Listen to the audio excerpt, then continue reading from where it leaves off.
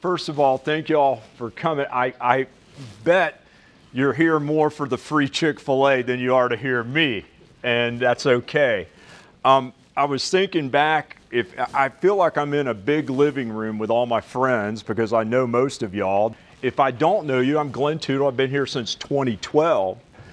And just to think about the university in the past roughly decade, there was a moment, and my good friend and colleague, Mark Elliott will confirm this. There was a moment in time where Mark Elliott and Glenn Tootle were the only two water faculty in civil engineering. Now look at what we have today. We have Prabhakar, are you here? There he is, leading a major NSF award. We have Hamid leading a major NSF award. We have Steve Burian leading a major NSF award. We have Hamed, who's going to be running late, just received an NSF Career Award. Who am I messing? We just have had so much occur in this last 10 years. It's been amazing. And let's not forget, we have this thing called the National Water Center that's opened on our campus. We have the USGS HIF that's about to open on our campus. You may have heard about this very, very small research project called Cairo. It's only like 300 million or something like that. Another thing that Steve's managing. I need to see your pharmacist to figure out how you do all this. That going on. And then, of course, who's here today sponsoring us? The Alabama Water Institute. And as I say, this talk is free, so you do get what you pay for in that. But again, what a place we're at the University of Alabama, and how fortunate we are to be here. I got great news and I got so-so news. The great news is I'm only going to talk for 26 slides, not 126, 26 slides. The bad news is if I fall over and start twitching, come on in. We like food, especially Chick-fil-A food. If I start going, I made the mistake yesterday in a moment of weakness that I had both my flu and my COVID shots. And I am feeling it right now. I could lay down on the floor right now and be very, very happy. Okay, so sorry I'm not my normal spunky self here today to go through all this. But what I want to talk about, I know Zach's really good at wearing the cloud suit. I feel like I need to get me a NASCAR suit to put on with all these emblems and sponsors up here. But I do want to recognize them and also some people at the end of this. So I'm going to talk about the research hypothesis and why we do this, how we've been doing it in the US, how we've taken it over to Europe, and then what we're doing now and doing that. And again, this is kind of like, if you have questions, interrupt me. We're going to get done in plenty of time for y'all to get to either your class, back to work, or most importantly, a happy hour somewhere in Tuscaloosa. All right. Now, simple. I tell my students, I'm a product of poor public Southern education. If I can do it, it ain't that hard. It's a pretty simple hypothesis. Tree rings can extend the instrumental record into the past. I'm going to pass around some tree rings. Let y'all take a look at some of this stuff. I'll start over with y'all. I'll do a couple of these here and a couple of these with y'all. And, you know, I went back to school very late in life. I started when I was 40 for a PhD, 2002. And I was coming off a 2-year recall with the military and did my PhD in 3 years, got a job immediately, didn't have to postdoc. Did do nothing with paleo in my PhD, but I dabbled a little bit in it. And this wonderful woman, Connie Woodhouse, was at CU Boulder, and she heard I was dabbling in it, and I was up the road at University of Wyoming, and she said, Glenn, come on down, I'll do a workshop for you and teach you how to do this. And I still have in my office, you can't read this, but it says Technical Workshop on Tree Rings, May 17th, 2000 and I can't even read it. 2006 in Boulder. So went down there for about a week with students, and this lady trained me, and she's kind of my mentor in this. She's at University of Arizona, about to retire, was just named a fellow in AGU a couple years ago. I want to acknowledge her because I wouldn't be doing this without her just saying, come on down, I'm going to teach you how to do this. And it changed my whole career path, just this one random meeting, so to speak. And I want to mention that. Again, it's pretty simple.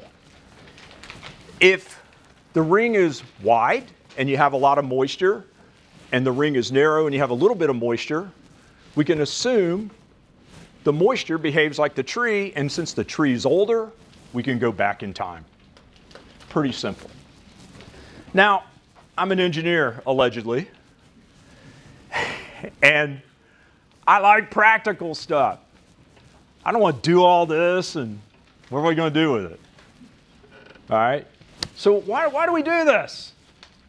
Well, I don't call Twain a writer. I call him a philosopher. Great quote. In fact, Ed Clark on last Friday, where's the students, NRT kids? As I call y'all kids in a nice way. I have 4 of my own. He made this quote, and I was laughing because I was like, I already had that in my slide. Whiskey is for drinking, worse for fighting over. The Colorado is the great example of where paleo would have been useful, in that they divvied up this watershed, and they said we got 16.5 million acre feet. Well, they based that on about 20 years of record, this blue blob here. Now again, this isn't the Colorado, what I'm showing, this is the Green River. And the reason I'm showing this is one of my former students did this, and you'll know more about this in a moment. The green mirrors the Colorado. So right now it's the 1920s. We're doing the Colorado River Compact. We're going to divide up the water with the upper basin, lower basin states, and da-da-da-da. And we got 16.5 million acre feet. How do we know that? We just look back the last 20 years. That's what we have. Okay, let's do it. Well, fast forward. What ends up happening is this is what we've seen since that time. The first Dust Bowl, the second Dust Bowl, a little bit of a pluvial time, and what we've been seeing up until a few atmospheric rivers hit this past year, a big drought in the Colorado River. Well, guess what? If you'd had tree ring data, this is what you would have seen. And again, this is the Green River, which mirrors the Colorado River, and this was one of my former students' paper, Anthony Barnett, and you'll see a picture of Anthony here in a moment. In fact, those samples I'm passing around are Anthony's work.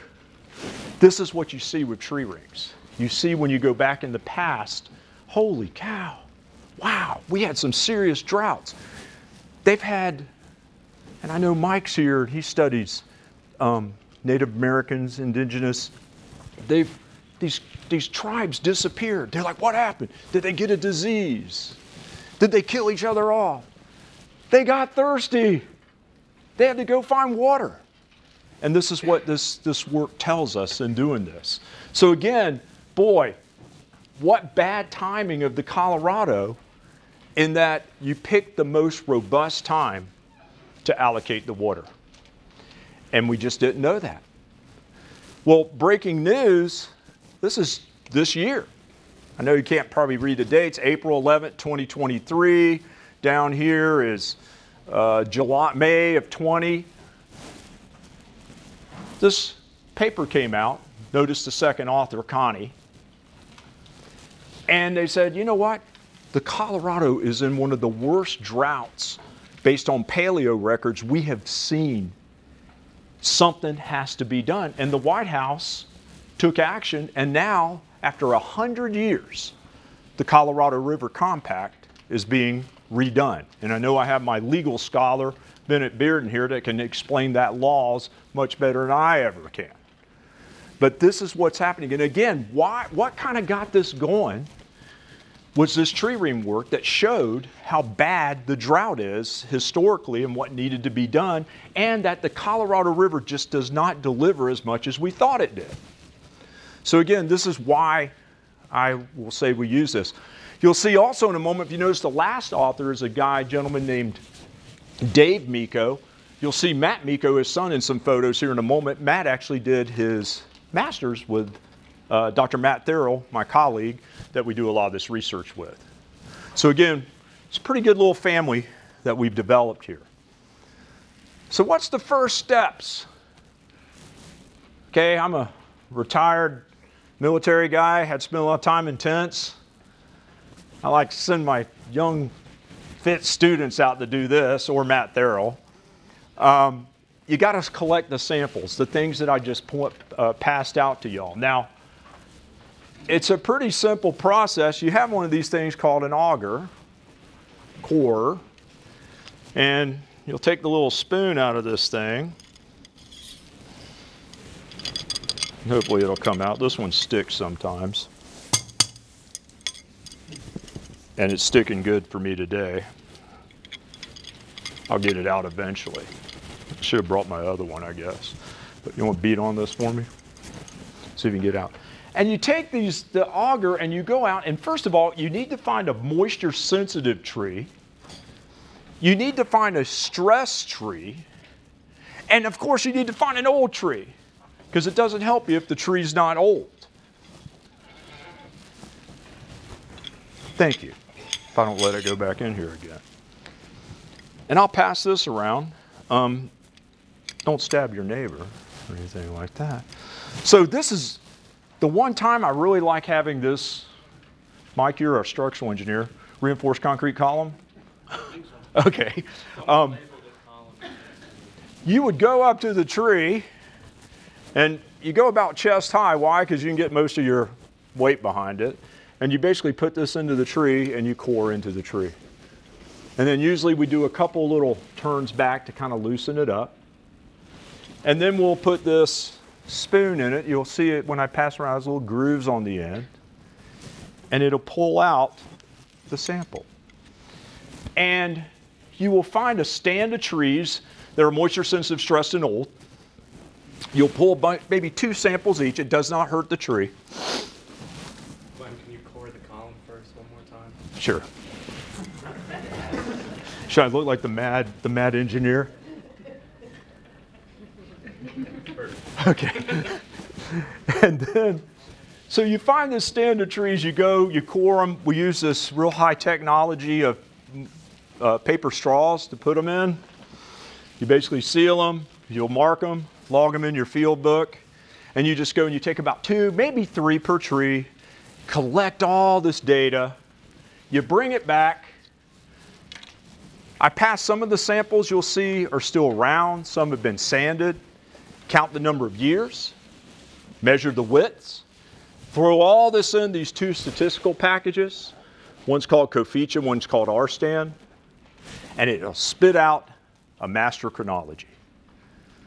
That's what we use to reconstruct. Again, some of these samples it'll throw out. Why? The tree, that one sample I'm passing around here, the longest one, I don't know who has that right now.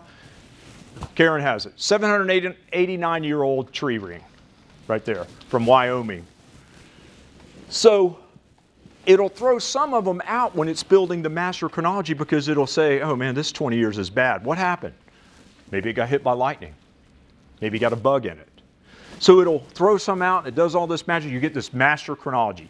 We'll use a lot of these master chronologies. So thanks to my friends at the Geological Survey of Alabama, when I first came here way back in 2012, they gave us a seed grant, like 50,000, I think it was, maybe 75. And they said, we want y'all, we like this. We want to try this in Alabama. I said, okay, well, guess what? Matt and I as lead PI with the NSF award, Matt Tootle as lead PI with the EPA Gulf of Mexico program, hit on 2 awards almost simultaneously, to where we started doing all this work in the southeast United States and looking at interstate stream flow and reconstructing streams in the southeast. Just hadn't been done that much. The West is very robust in doing this. The South hasn't been. Why? We got a lot of moisture. I haven't worried much about water, other than the Apalachicola to Chattahoochee Flint wars that we've had going on. So we took off and started doing this. And again, I mentioned the tree rings how we have to get that data. The other thing is this is what the field looks like. This is a trip down on the Adige River, if y'all are familiar with that, in the southeast part of Alabama.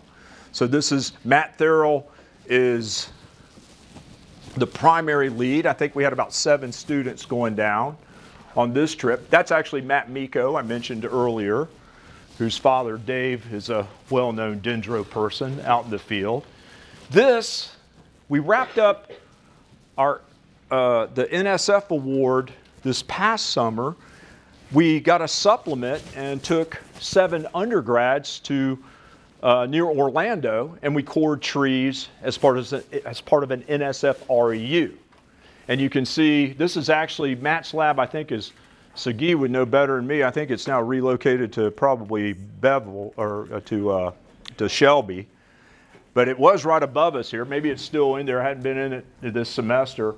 But this is the students in Matt's lab doing the processing that I was talking about, sanding it, dating it, measuring it to get that sample. So that's the tree ring side of this. Y'all still with me? Am I putting you to sleep yet? Y'all okay? All right. So you got to have the tree rings. The other thing you got to have, which is really nice that corresponds with work, is Streamflow. Before I get to that, NOAA, so it's really nice that we're here. NOAA maintains one of our databases. You're about to see USGS maintains our other database. So all this data is maintained by NOAA in the International Tree Ring Data Bank. That's Anthony, I mentioned earlier, Barnett, that's Tom. They both published their papers doing this work in Wyoming. Those samples are literally the ones that Anthony and Tom were coring while I stood there probably watching, being a good manager. And if you Google, or excuse me, not Google, go to this tree ring site and put in Barnett or Watson, their samples were submitted to NOAA. They basically went through the process of being approved, and they're now on the data bank. If anybody wants to use these, it's a way of sharing the information with people. On the flip side, we have to have a moisture signal. Is it stream flow, precipitation, snowpack, soil moisture? Sure, we can look at all of them. We as engineers love stream flow. Why? That's what goes through dams. That's what goes through operations. We like looking at stream flow. So the way this game works is we have our tree rings and we have our stream flow. We do some pre-screening, and then now we've been using primarily regression models. Matty Brake here in the front just gave me a really bad look because Matty Brake's doing a lot of regression of tree rings and stream flow. So, no, she's a great student. Then we end up getting this reconstruction model. We check the skills. We may have skill statistics. We have the bias corrected, and that's when you get this time series. Okay?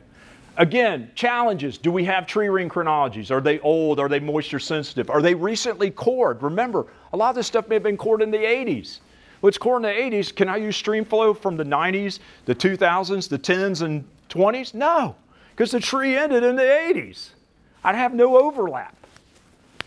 So a lot of the work we'll do is go update samples. If it's a really good moisture sample, it was cored in the 80s, we'll go gather it and bring it up forward so we get more of an overlap with more recent records. The other challenge we have, which is our friends now, we got NOAA who maintains our tree ring data sets, USGS who maintains our streamflow data. Do we have streamflow records? Is it unimpaired? If you're not familiar with that term, is it a natural flow? We can't be doing this with something that's got diversions, impoundments, and all this stuff going above the gauge. It's not representing what's naturally there. And is there sufficient overlap, as I just mentioned? If the tree's cored in the 80s and my stream flow goes back to the 60s and only have about 20 years of overlap, we probably can't get that through the peer review. That's not enough. You don't have enough overlap. Do that. So again, USGS is who we get this data from. They have 2 wonderful publications. About every 20 years they go out and look at gauges and deem them unimpaired or not unimpaired. And so there's 2 studies they put out that we use to look and see if they say this gauge is impaired or unimpaired. And then, of course, we go to the NWIS website and pull this data down. That's how we do a reconstruction. Am I keeping you alive here? Y'all okay? All right. So now I'm going to confuse you. All right. This is probably the most important slide of my only 26, not 126, only 26 slides I'm doing today. A fantastic dendro scientist named Ed Cook is up at Columbia, and he works with another phenomenal engineer scientist, Manu Law.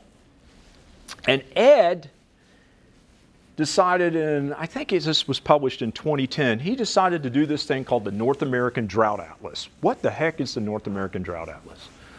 Well, Ed had Palmer drought points randomly. Picture y'all guys, you're a Palmer drought point, you're a Palmer drought point, you're a Palmer drought, you're a Palmer drought. And then he also had tree ring data. Maybe you're a tree ring, and you're a tree ring, and you're a tree ring. Mike, you're a tree ring. Hannah, you're a tree ring. All right? And he said, you know what I want to do? I want to take these sporadic PDSI, and I want to build a gridded data set and fill in the blanks to give us more data we can use for reconstructions. And he did. And he created this. So Palmer drought, grid. You can see all those little red dots.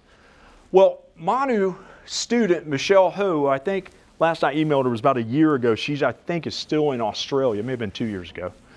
Michelle said, hey, instead of tree rings, let's use Palmer drought and do reconstruction. It's a proxy based off tree rings.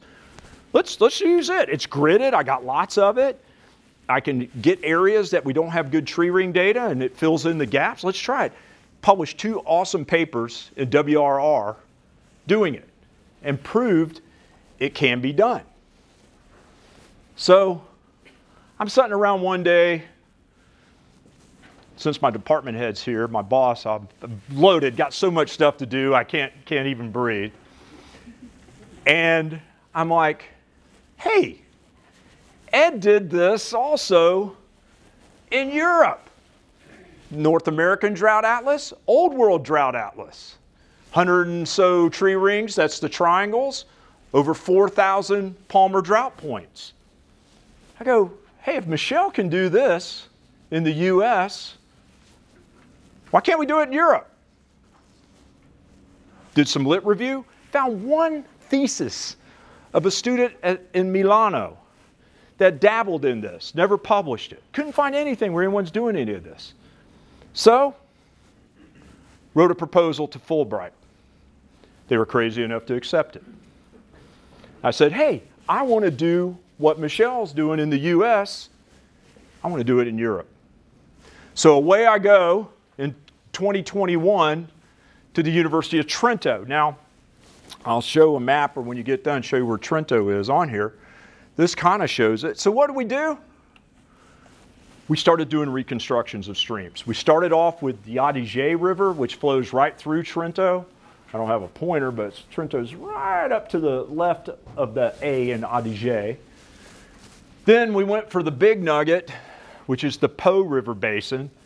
About 1/3 of Italy's population lives in the Po. It is a huge provider. You'll hear some more statistics on it in a moment.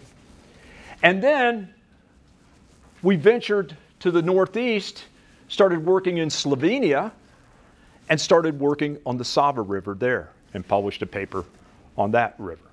So we started doing this, and it's received very, very positively, not only in the peer review, but also with the community.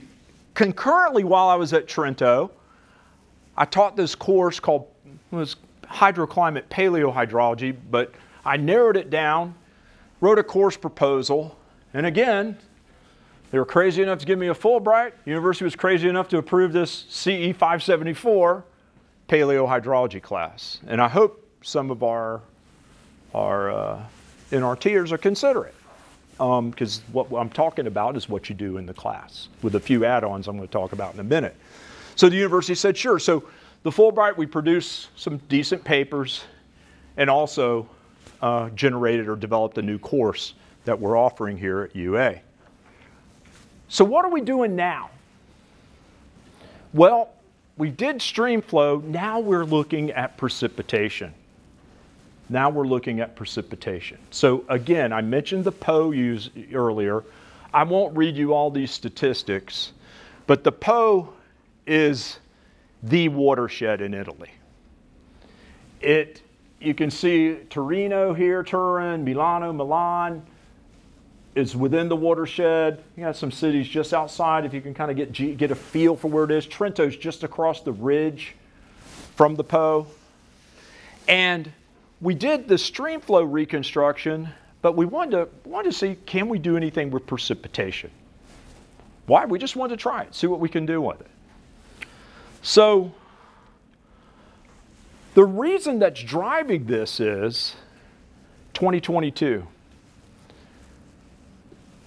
Unbelievable drought in this watershed. Here's just, most of these articles you probably can't read. July 9th, 2022, March 29th, 2022, July 1st, 2022, August 13th, 2022. Just, they've never seen, at least they think, drought like they've seen in the Po River.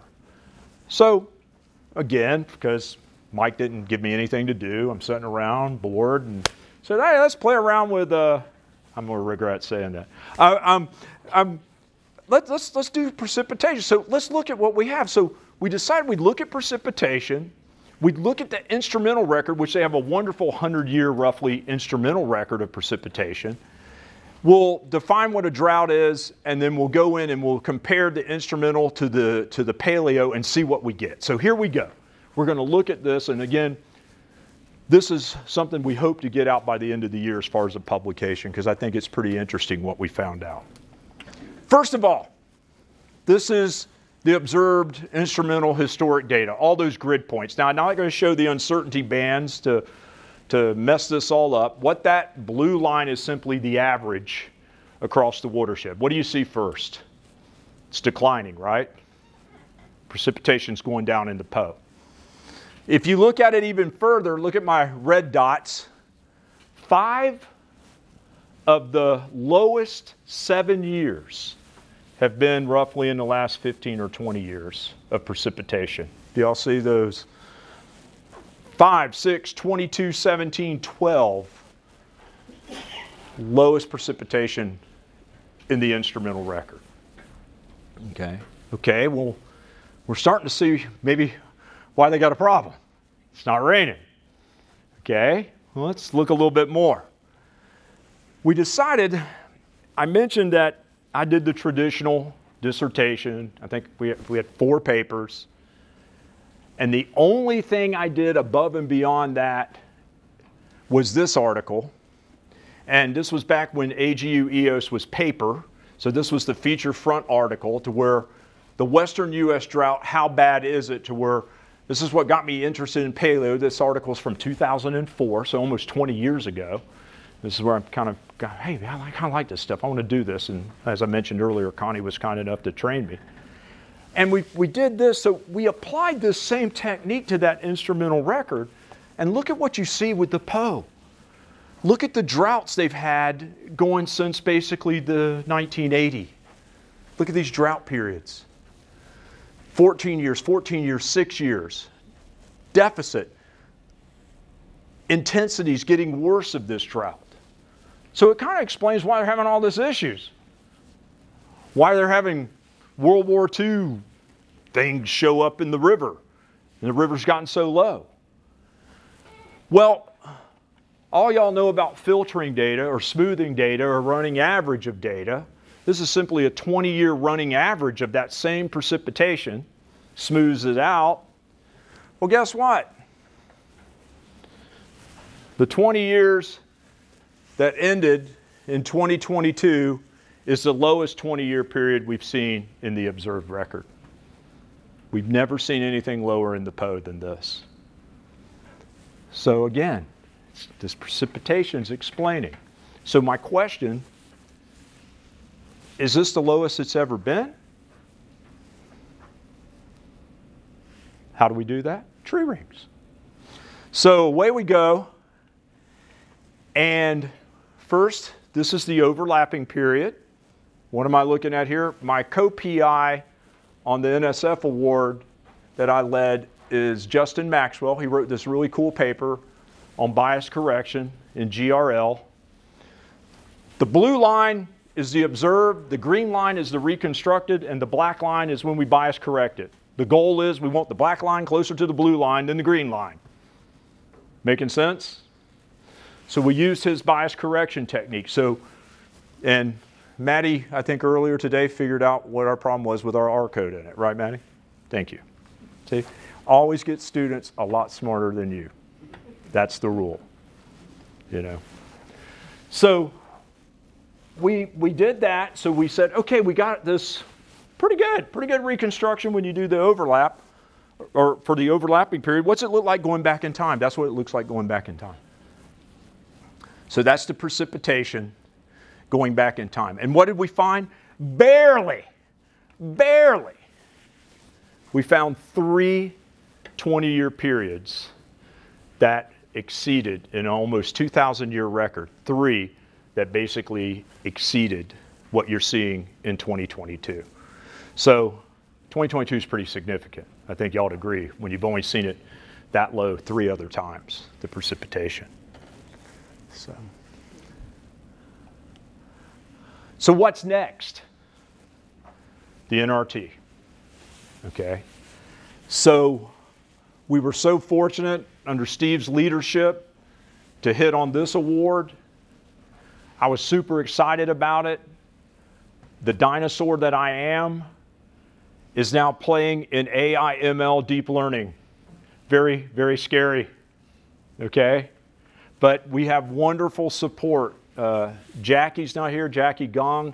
His student Andreas has been working with us. Right now, Maddie, Ashley is the 2 primary master students working with me. I have Kylie and Katie as undergrads. Kylie's a Randall Scholar, computer person. So we got all 4 of these ladies helping me out. We have Andreas and Jackie helping out. And we got a cool little team that we're doing in attacking what I think, or I hope, the mission of the NRT is, which is getting AI, ML, deep learning into doing this. So what ends up happening is I showed this earlier to where we do everything all to date has been traditionally done with the regression models. And that makes sense. If it's a wide ring, more moisture, narrow ring, less moisture. Okay? Even I can figure that one out.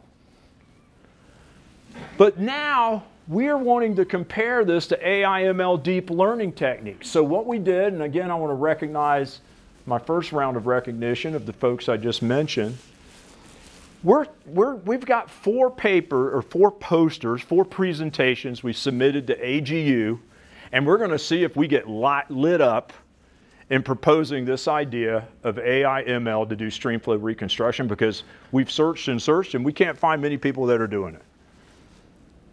So we're going to find out. So we think this is pretty cool, pretty novel, and we're getting some really interesting results on doing it. So again, we're going to still do the traditional techniques, and then we're going to compare those traditional techniques. And again, we think there's practical use of this. You can have a long range, extend the record to where if you're doing dam operations or things such as that, you can use this data to run it through and take a look at what's going on. So we're excited about that. And again, we'll be out in San Francisco and we'll see what the feedback is. I think it's a good way of getting some initial feedback is at the conference, and to see if they come up to me, if Ed Cook or if Connie's there goes, Glenn, you need to retire. I'd be like, you're right. But I got 4 kids to pay for. And do that. The other thing we're doing is, and I'll mention Capstone International Center here, able to keep this going with Slovenia and Italy, and probably next on my list is Austria and Germany, is the support we get to go study abroad. And again, this was last year's crew that we took over there. That's my colleague. You'll see him in another moment. That's Giuseppe Fermetta from the University of Trento. He was my host when I was there for the Fulbright. So what's really great is being able to get back over there May and June, and I can concurrently be collaborating with my colleagues at both the University of Trento and the University of Ljubljana and keep this momentum going. And again, I hope that it may turn into maybe an NSF, I probably mispronounced it, PIRE, P-I-R-E proposal or something in one of NSF's international kind of things. I know there's several NSF REU International, I can't remember the name of the program right now, but there's something that I think we can find a fit for with all this collaboration we got going with students and such going over there. I'll end by mentioning that these are the rivers. That's the Po with my youngest, Ali. That's Giuseppe and I in Trento at the Adige. That's 3. I lost one of them, 3 of the kids. That's the Ljubljana River, which is in the capital there and flows right into the Sava. So again, I really want to thank a lot of people. First, my host and good friend, Giuseppe at the University of Trento. My new friend, I was fortunate to go do a seminar at the university in Ljubljana, Nick, who worked with us on the most recent publication. At UA, I got to thank my friends over in geography, Matt Thurl, Lisa Davis, Emily Elliott, for all their help. Also, Teresa Wise, Carolina, Kelsey, Chad, and Rhoda. That's the capstone team that allows me to venture out and to go over and be able to keep things going and doing these international collaborations. And again, I mentioned they were crazy enough to fund me to go on a Fulbright. Dave Verardo at the National Science Foundation has been crazy enough to fund me twice as a lead PI with the NSF P2C2 program. I don't know what got into him, but thank you, Dave, wherever you are. But and because a lot of this spurred from this. How'd I do on time? 12:40-ish. That's all I have to talk about. I'll be glad to take some questions. Thank you all for putting up with me.